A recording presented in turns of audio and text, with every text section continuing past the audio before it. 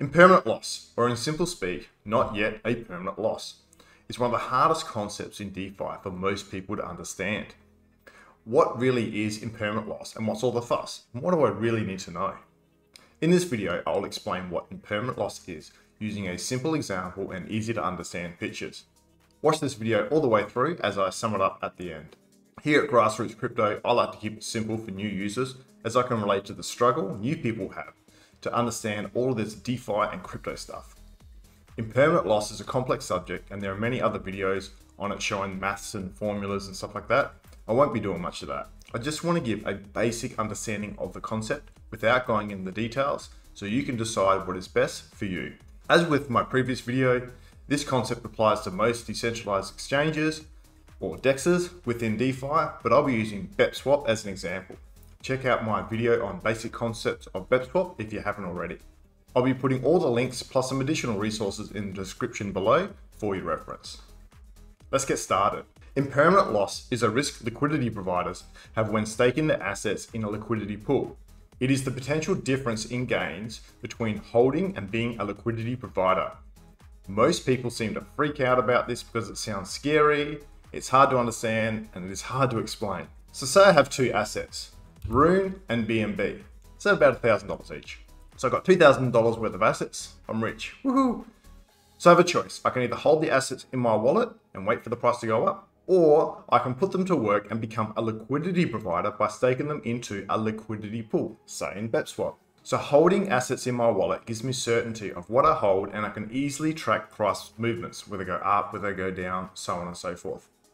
As a liquidity provider, I can get paid for staking my $2,000 by collecting fees for people who swap assets, like one cryptocurrency for another, or here, like swapping Rune for Binance Coin. And checking on BepSwap, the rates are pretty good, like between 15% and over 100% APY. However, like with most things, there are risks, and one of which is called impermanent loss. So let's look at an example. Here is my liquidity pool made up of Rune and BNB. It's a 50-50 split of $1,000 each side. I've simplified this for the purposes of explaining the concept of impermanent loss. So nice round figures. In crypto, you may have heard price is volatile and it sometimes changes. So let's say that the BNB price goes up. The liquidity pool is no longer balanced at a 50-50 split. Something like BepSwap is known as an automated market maker, or AMM, and they are programmed to hold and maintain a 50-50 split of the liquidity pool. To be honest, sometimes in other AMMs there are other ratios, but we're just going to be working with 50-50 for now. So in this case, the rebalancing process will sell BNB and buy Rune to rebalance the liquidity pool back to a 50-50 split.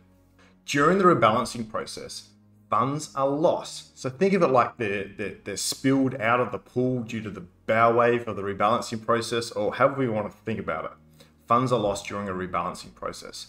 So while you may think that the new value is going to be $2,200 when the pool rebalances, it's actually less than that. And this is the impermanent loss. Or in our example, we lost $2.50 in the rebalancing process. Again, it's not a real number, it's just an example, but that saves going through all the formulas. So let's compare this against holding. If I were to withdraw from the liquidity pool now, e.g. after the rebalancing, I would have $2,197.50 plus whatever I would have earned or been paid for being a liquidity provider.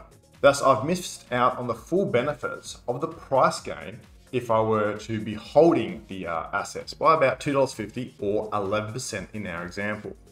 And note this is a small pool, so if the small pool was 10 times the amount, the loss would be about 10 times more, so 11% in general. A few things that need to be pointed out here. The loss is on paper only, it is not final, hence not yet permanent. It will likely change tomorrow, and e.g. BNB could go back to its original price and therefore there will be no impermanent loss at all. It becomes permanent when you withdraw from the liquidity pool. Number two, if both assets rise by the same percentage, then it's all good. The total pool value increases. It's when it's lopsided or the pool becomes out of balance that it is a problem. Number three, price always changes. So the amount of impermanent loss or the amount that you're missing out on is always changing. Number four, the fees you get paid as a liquidity provider may have been more or less than what you've missed out on. You need to take away the fee revenue from what you have missed out of to understand your actual net gain or loss. So why do it? Why become a liquidity provider if I'm exposed to the risk of impermanent loss?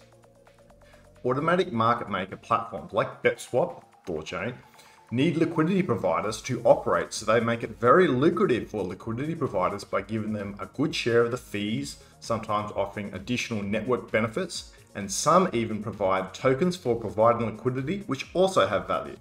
It is a risk many are willing to take, as there are handsome rewards on offer. It must be said, however, the more the price moves, the more impermanent loss becomes an issue, and that impermanent loss can be greater than the income generated or network benefits given as a liquidity provider. Or put another way, when price movements are small, generally the income generated is more than enough to cover impermanent loss, but when price movements are very large, it may not be. Key questions you need to ask yourself. Number one, what are you trying to achieve? E.g., do you want to hold assets and hope they'll go up and then try and capitalize on every price increase? Or do you want to provide a service and get paid for it and not worry too much about trying to get every potential price increase or capitalize on it? And number two, what is your time preference? Are you in it for the short term, like trying to short trade? Or are you thinking like long-term asset appreciation and you're not concerned too much about short-term volatility?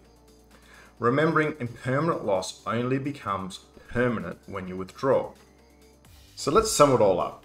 Impermanent loss, or in simple speak, not yet a permanent loss, happens during the rebalancing process of a liquidity pool, which is caused by price movements. It is a risk liquidity providers have when staking their assets in a liquidity pool. The more the price moves, e.g. the more the liquidity pool becomes out of balance, the more impermanent loss becomes an issue. And impermanent loss only becomes permanent when you withdraw. I don't know what your situation is or what's best for you. Whatever you decide to do, I hope you have a better understanding now of impermanent loss. Put a comment down below to let me know if you now understand the concept or not. Thanks for watching, and if you like this video, hit the thumbs up and hit the subscribe button if you want to see more content like this. Impermanent loss is a bit more complex than what I've explained here, so I've added some additional resources in the description below to continue your research. Thanks, until next time. Bye.